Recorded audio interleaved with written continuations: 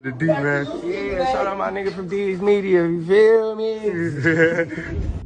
We jumped in the expedition. We was on our way to the gas station. We FaceTime Jook, let them know that was our work.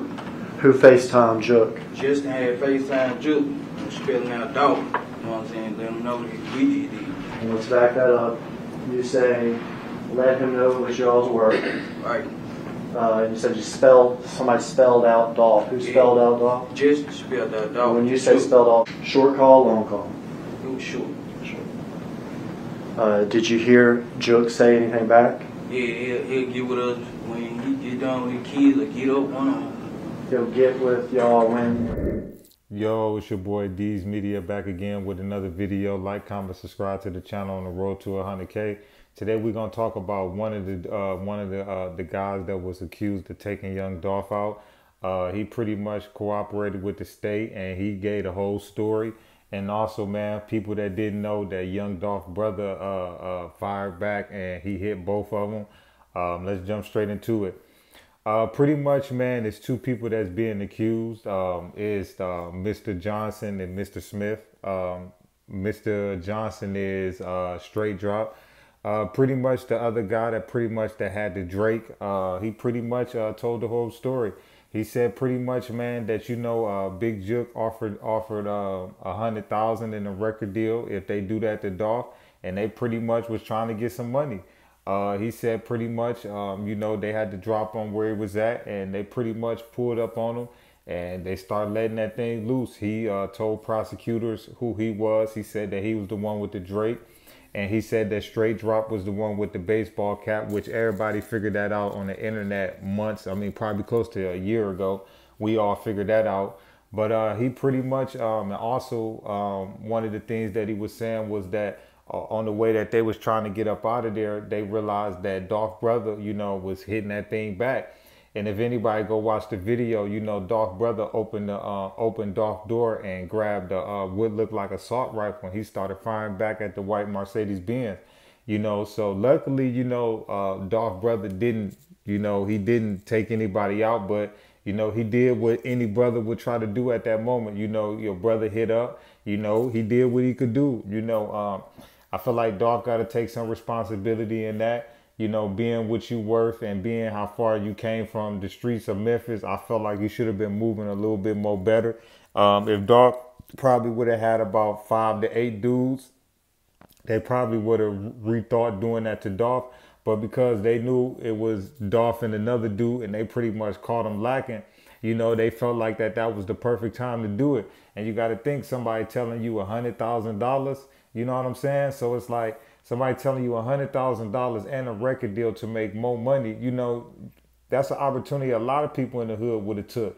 But if it would have been if Dolph would have had about 5 to 8 more people with him, they probably would have rethought about probably doing that to Dolph, because they barely made it away with just Dolph and his brother. So if Dolph would have had about 5 to 8 more people, I think, the shoe probably would have been on the other foot, and also another thing that he confirmed, he confirmed that, they contacted Big Jook and that Big Jook, was sent that bread, So it's proven, man, that if Yo Gotti brother was alive, Big Jook, he'll be charged in this, because this guy just laid the whole thing out. He laid the game plan out. He laid out the motive.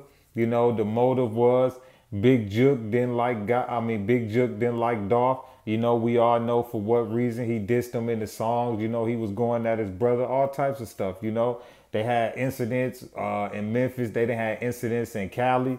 And we all know that, Big Jook didn't like Dolph, And pretty much, man, he found somebody that was close to Dolph. If anybody remembers, Straight Drop was in Dolph camp, And that's lets you know, man, how you got to be careful out here, because you will be playing chess and checkers, and a lot of these dudes will be playing chess.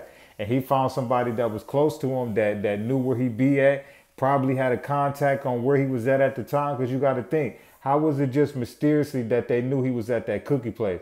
They had to have some type of info that was going to be there. Yeah, of course, the car, but you telling me you just mysteriously just riding past the cookie place and you seen him? No, they knew he was there, And when they seen that he wasn't with that many people, they took advantage of the opportunity, But like I say, man, Dolph got to take responsibility for that too, man. Whether if it was some jealous, hating stuff, the reason why they put a bounty on him or not, but he had to take responsibility for that because that was moving too reckless, man. You worth millions of dollars. You got a rival beef with a dude that got money and connections just like you, and you was moving around, you and your brother, even though, he did what he did. He did hit, straight drop, and the other dude, they said it in plain, he said it in plain court, so his brother did what he did, man. But if Big Jook was alive, man, he'd definitely be getting charged with conspiracy, definitely. Conspiracy and definitely murder, probably murder for hire, for sure. Because they just said in the plain court that they called Big FaceTime Big Jook after it, man, and to get their money, man.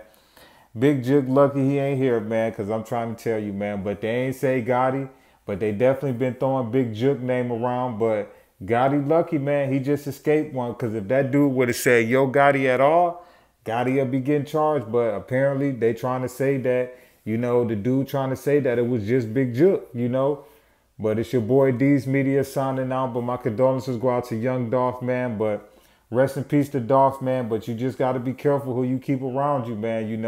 He had straight drop around him for whatever reason. And apparently, this dude couldn't wait no more. He around Dolph who got millions of dollars. But at the end of the day, he wanted to snake him out for $100,000 in a record deal. When you walking around with this man, chains on, in his videos, you driving his cars, all of that. But I guess that wasn't enough for straight drop. But it's your boy D's Media signing out.